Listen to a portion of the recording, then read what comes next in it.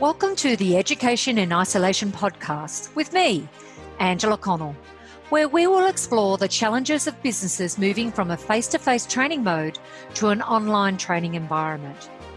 Many businesses have been caught off guard by the COVID-19 pandemic, but the situation is proving to be a catalyst for new possibilities and opportunities for the training industry.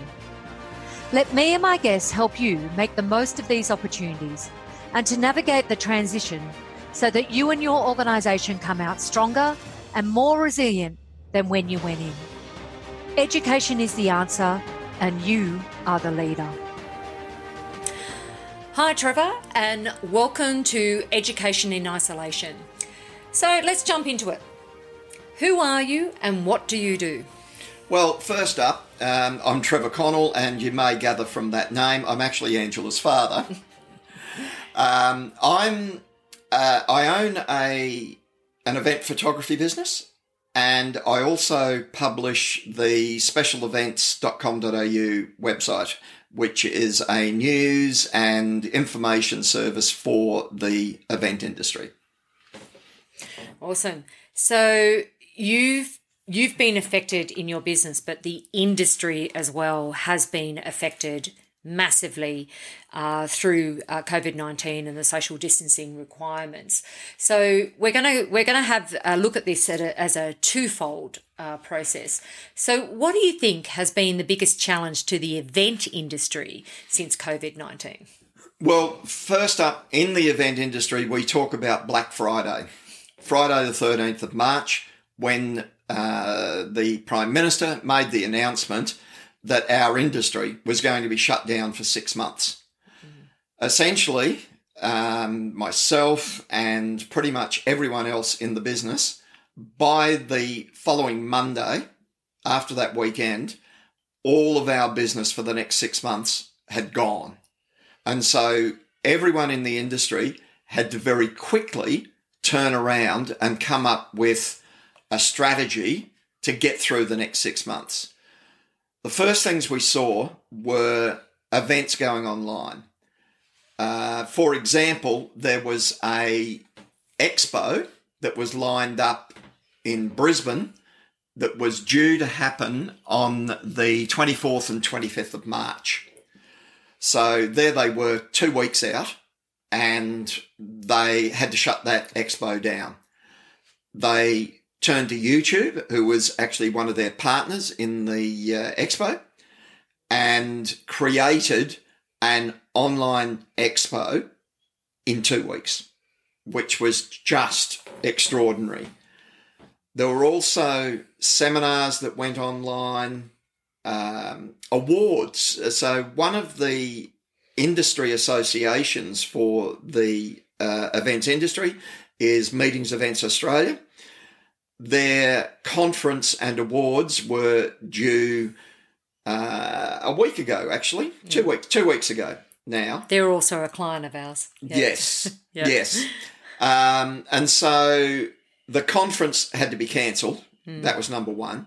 But the awards needed to go ahead.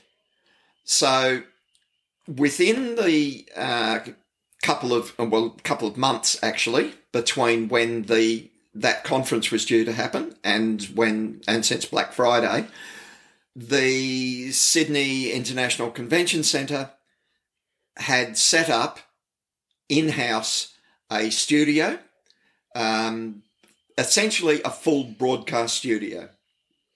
And so the awards were staged in that studio and broadcast to the industry participants.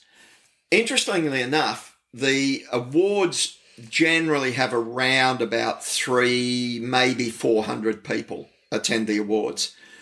There are actually 500 people signed in online for those awards. And with each of them, there could have been 2 or 3 people who were actually watching. So in the end, the awards captured a greater audience than what it would have if it was just done in the flesh. So they were able to expand into a broader market and people who'd normally not be able to get along, or they may have even had more people from the same organisation. That's right. Yeah. That's right. What they did with that was they also brought people in on Zoom from various locations around Australia or from their own homes, and had them on standby as finalists, ready for the announcement to be made, so that they could actually make an acceptance speech. Yeah, it's very different. I know since going into isolation, we've had a lot of events that we've attended that were supposed to be live events, face to face, and we ended up going online. So there has been a massive difference to how we're attending events. And what I found personally is that we can actually have more of our team members attend these events now because they're online. So that's been a massive impact to the event industry. And I know MEA, being one of our clients, they were affected straight away. Personally, with your business, what happened? Okay, so with Event Picks, I essentially 6 months' work just disappeared overnight. And that, it was okay for me. I was able to get JobKeeper. My assistant who works with me was able to get JobKeeper. But I've got about 50 photographers around Australia who get regular work from me. As a contractor. As subcontractors, exactly. And now most of those are sole traders. And so I actually advised them immediately before JobKeeper was announced, in fact, to go and get registered with Centrelink. Some of them were like a bit reluctant, but I said, no, look, just go and get registered, because whatever happens, you need to be in a situation where you can move quickly to be able to recover some income. So what gave you the insight to get them to go? Like, some people just thought this was just going to blow over. What made you think, now you have to go and do this right now? Okay, so going back to before Friday the 13th, we were in a situation for about a month. So from mid-February to mid-March, we were in this situation where we had no clue as to what was going to happen. And the industry was being shut, there was the initial thing of the very large events being shut down. And you could see this progressing, the shutdown. And so within the industry, it was incredibly frustrating because we had no idea how long this was going to last. So although Black Friday was the big shutdown announcement, at least that gave us a time frame. Yeah. The Prime Minister came out and said, okay, essentially the industry, our industry, tourism industry, restaurants, all of that sort of thing, we're all going to be shut down for 6 months. So then we could plan. Then we could actually plan and go, okay, so we know we're going to be shut down for 6 months. What all these events that we've got planned in that time, what's going to happen with them? And so if you were running a wedding venue, for example, then you would go, okay, we're going to have no weddings for 6 months. What are we going to do in that time? If you were running a music festival, then you would go, okay, music festivals just have to be cancelled for the rest of this year. If you were running a conference, then you go, okay, are we going to try and postpone the conference? Are we going to take it online? Or are we just going to cancel the conference? Just going back to MEA, Meetings Events Australia, for example, their conference was actually due to happen 2 weeks ago, along with when the awards were on. Following the awards, they made the announcement that the conference would happen in, I think it's about 6 weeks' time, and it will be a one-day, online-only delivery. So once there was some sort of structure, then at least business could And plan you could do ahead. some planning around it. Yeah, we did the same thing with the training industry. And I just forecasted straight away that it was going to be at least 6 months. And we had a lot of naysayers who were saying, no, we'll just shut down the RTOs for a couple of weeks and then all be back again. But I knew this was going to be a long-term change that was going to affect the industry. So with your industry, what were the hurdles? So you've already gone through some of them, but what were the hurdles that they faced? And what have you seen that has been innovative in changes that they've done to change the industry? Okay, so within the industry, the ones that turned around quickest were in fact the AV companies. Now, the AV companies have cameras, video screens, all audio equipment, etc. They've got all of that. They quickly set up studios. So, for example, there's the Masonic Centre in the centre of Sydney. The AV supplier that is in-house in that venue took one of the convention spaces, conference rooms, and turned that into a studio. So that meant that anyone who have their office in the CBD could easily just walk to that venue and they could do a presentation to their staff, to their board. They could do virtual board meetings from there and so forth. So all of that was within that venue. There's another company that did a similar thing up in Brisbane at the Howard Smith Wharves. Scene Change are the in-house AV company there. They did the same thing. They set up this huge data screen, LED screen, and they might as well have it set up there than sitting in the warehouse. Yeah.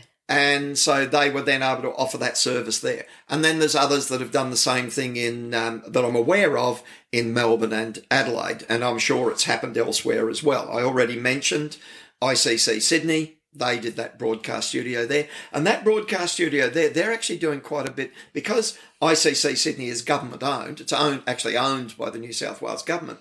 So they're now delivering programs for the New South Wales government to schools and other sort of aspects of government.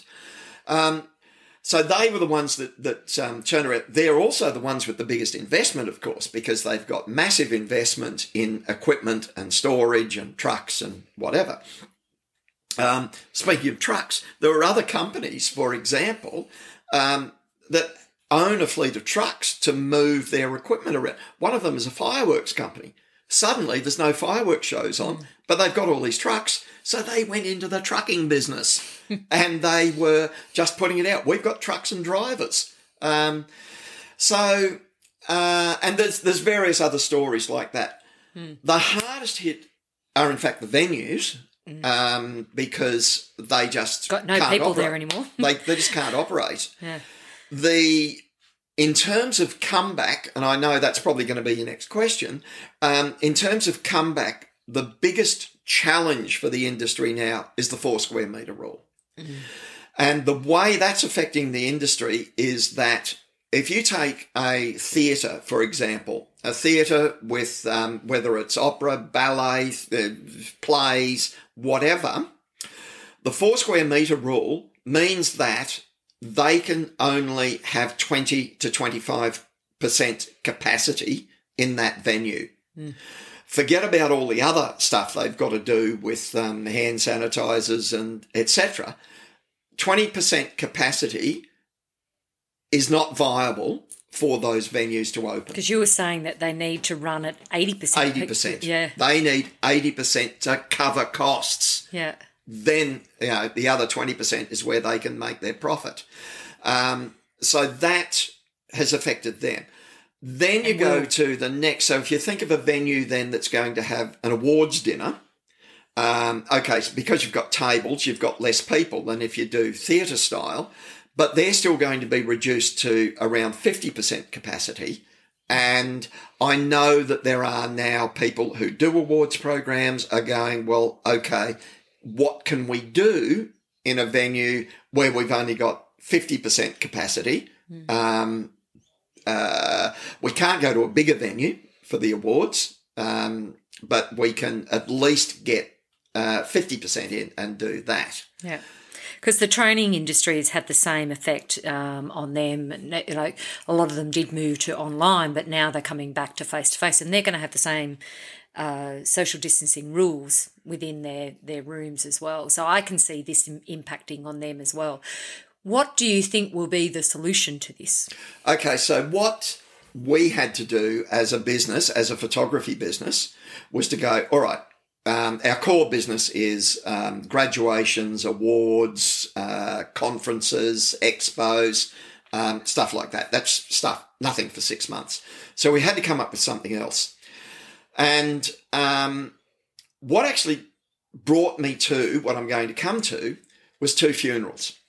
The first up was my mother's funeral, Angela's grandmother. And that was in South Australia. We border lockdowns. Basically, I had to get over there and get out again because the South Australian border was locking down. We could only have 10 people at the funeral. So I quickly, at the last minute, just set up my phone to do a Facebook Live transmission. I think that was at my request as well. Yeah. I quickly realised the limitation of doing something like that on a phone. A month later, I was at another funeral, my partner's this time, and so we're still... Partner's mother. Not my partner, my partner's mother. So for her funeral, we're still in the same situation where we can only do 10 people. So this time, I've done some research by this time, and so I set up a DSLR, one of my professional cameras, and connected that to a laptop. There was some certain software, and I was able to do that to YouTube Live. So following that, I went, okay, there's a need for this, because even when we come out of the lockdown here, the lockdown for interstate and certainly international travel is going to be continuing. So I very quickly just went in and looked at what's involved in doing live streaming. And so I've got a network of photographers. They've all got cameras that can be used as video cameras.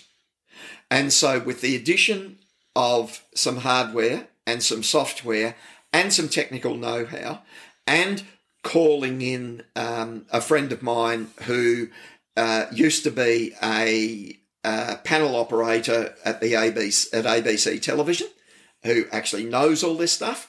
So we're now putting the gear together, and we've launched a new business doing live casting for weddings, funerals, but then extending that, so that's on the social side, as I call it. But then you go to business events, and with business events, then I already have a client who we do photography for, who had asked me about delivering their training that they do.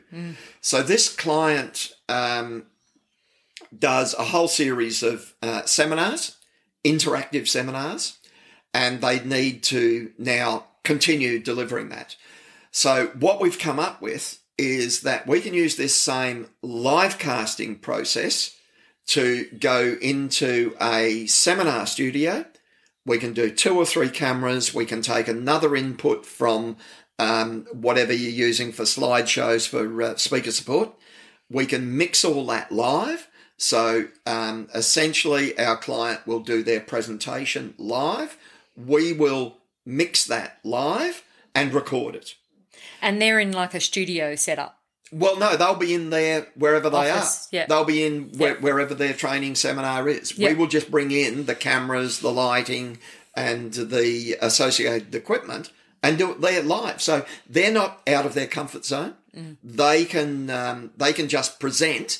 And what I suggest to them is, look, get some of your staff, if you've got nobody else, and sit them there as if you've got not an audience. You've got a group of people that you're doing your presentation to, so that you're not doing it to a blank wall. Essentially. We've had that issue with some of our clients. They find it difficult talking to a camera because it's not an audience. So. And so what we talk to them about is don't talk to the camera, talk to this person.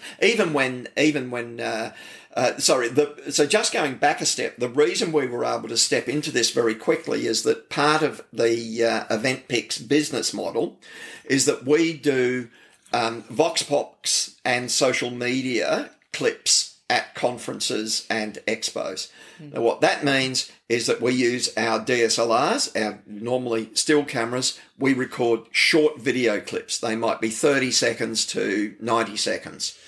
We download them, and I have an assistant on site who edits them immediately, and they go out on social media straight away, captioned, titled, and bang. So we have that technology that we're already working with. So to take that to that next step, to do it as a live cast, was quite straightforward. But in that sense, we're working with people who are not used to talking to camera. And so we get somebody and a room full of people normally. Well, or they're at an expo. Yeah. And they're at an expo and there's just people around. And so what we do is we put the interviewer right next to the camera, and we get the subject to talk to the person, not the camera. So they're looking slightly off camera, but that's fine. That's absolutely fine.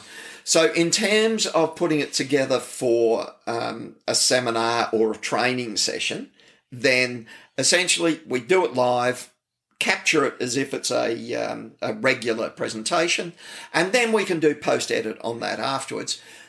But then I looked into what the delivery platforms are. So we've now got the right delivery platform for that, where it can go in. It can be video on demand. It can have a paywall. There's lots of different aspects that can be used there.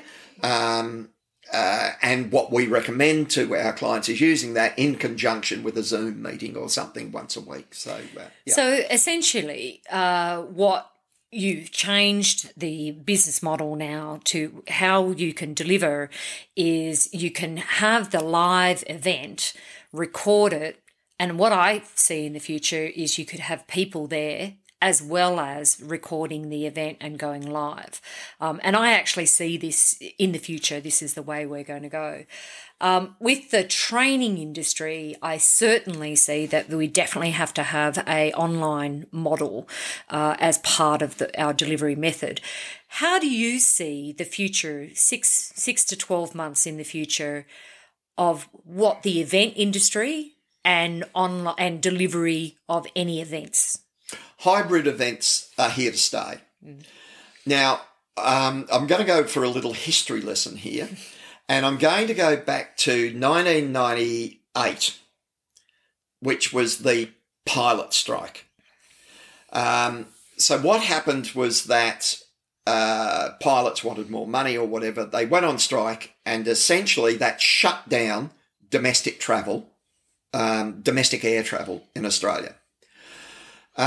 So what happened at that time was that video conferencing it was around, but essentially not widely used. But it became very, very widely used then.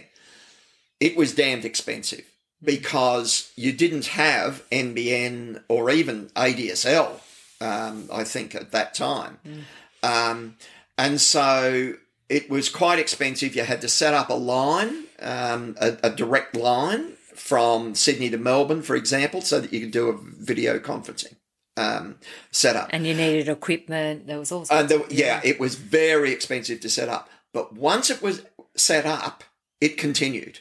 And video conferencing has been a part of the landscape in Australia since then. So well before your Zoom and all of those sort of platforms, which has now made it a lot more affordable.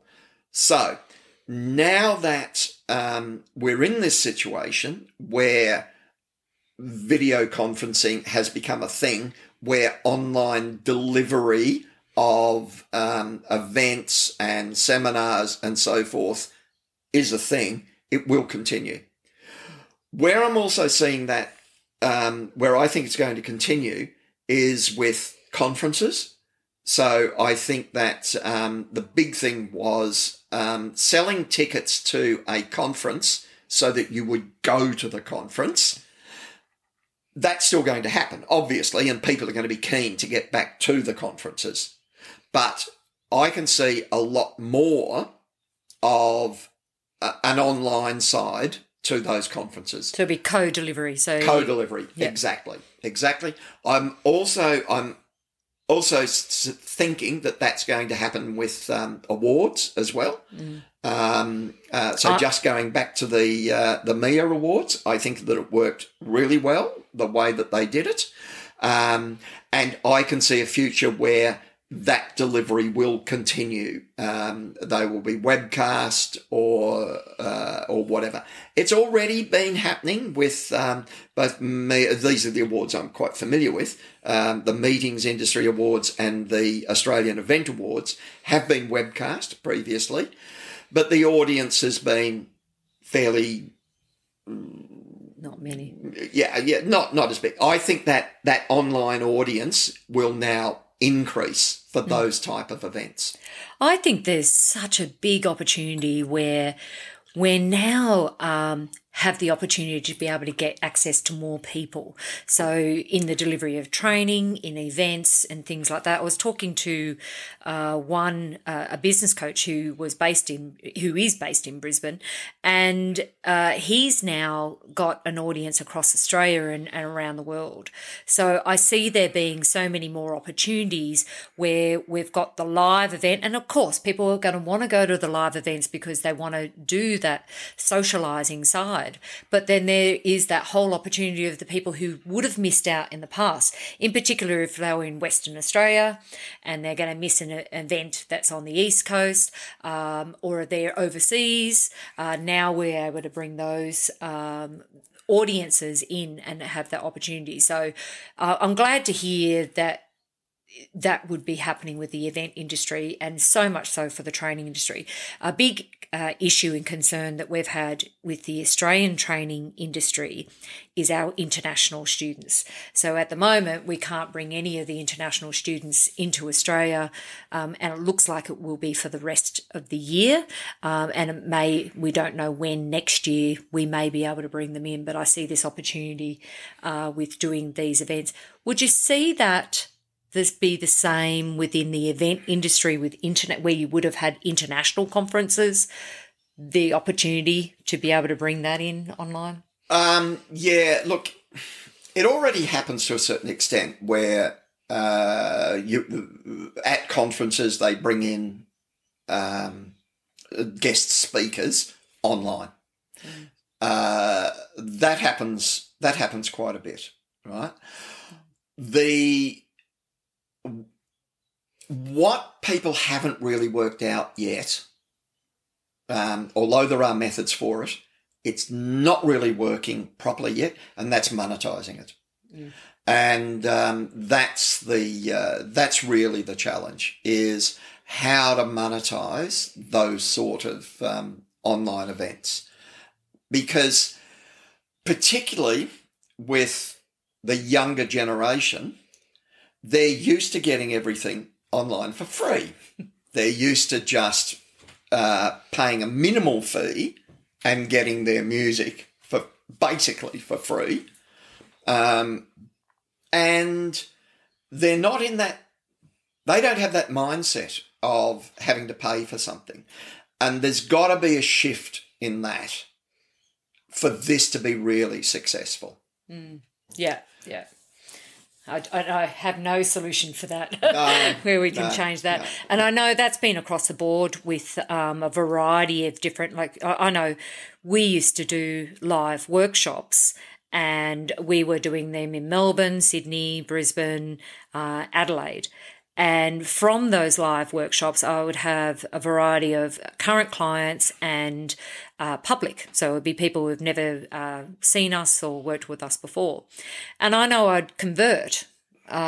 People would come along to those events and workshops and see, how well they could work with us. And then I'd end up getting them on as members.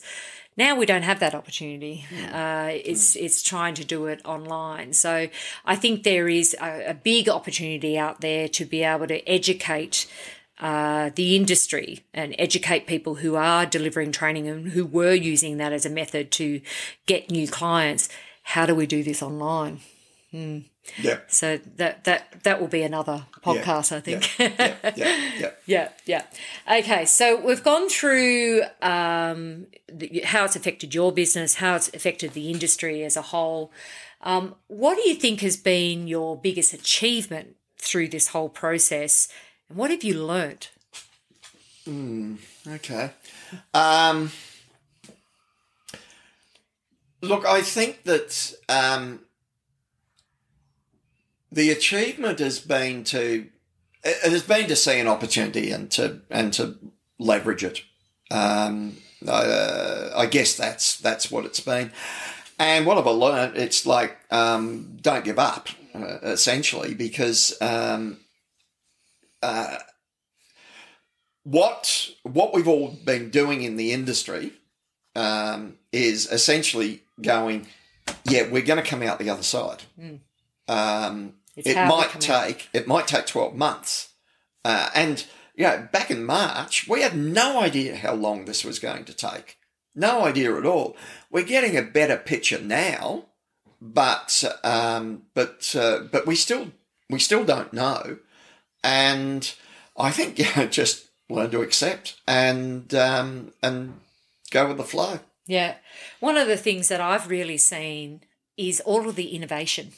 There's been so many new ideas that have come up, different ways of delivering training, different ways of delivering events, which I think is going to propel us forward with how we're going to be delivering events in the future. Like, I've been talking to our clients for years about getting their training online, and they never saw it as a must-do or a must-have, whereas now they were forced to. I think now, though, we've got the technology and the tools to do this. You imagine if this had happened to us 10 years ago. Oh, yeah. We wouldn't have coped because we wouldn't have been able to get it all online. Okay, so let's go with our last question. What keeps you motivated? I just go for a walk each morning. And I just get out and nice crisp air and, basically. Because I just have a routine of just getting up. I still get up early each morning and just go for a walk rather than just sort of lying around and waiting for it to happen. Yeah. I think that is a big part, is having a routine. I know some people put their head in the sand, other people just took action and trying to identify different ways of doing things. And I know you launched your own podcast as well during this time. Yeah, well, with the special events site, I realised that I couldn't get out to actually, there were no events to go to write about or whatever. It's 20 years since I started the special events website, and I was going to do a whole retrospective this year. And so what I decided on was to do a podcast whereby I chat to people in the industry and get them to tell me their story, not what great achievements they've got, not motivational stuff or anything at all like that. But I actually start off my interview with them by asking them where and when they were born, and then where'd they go to school, how did they get started in the industry? How did they get to where they are now? And there's some fascinating stories there, absolutely fascinating stories. Yeah. So, that was a shift to go and do that. Learn how to do podcasting. Learn that Zoom is actually useless for recording podcasts, and then found a better platform, and so on. So, yeah. Yeah. I think it's just getting out there and trying new things and identifying opportunities for the future. Yep. Well, thank you very much, Trevor, for attending our Education in Isolation podcast. It's been interesting insights. I'm sure there's going to be a few people who are going to want to know more about how they can record their training and events online as well. I think it's a great opportunity for our industry to be able to do live events as well, with which will be combined with their face-to-face events. So, thank you very much for attending today. Fantastic. You've been listening to the Education in Isolation podcast with me, Angela Connell. Do you know someone else who could benefit from learning about opportunities and strategies to provide training online? Please take a moment to share this and other episodes via your podcast app, email, or social media channels. Each share helps us reach listeners just like you who can benefit from our content. The Education in Isolation podcast is proud to be part of the Experts on Air podcast network.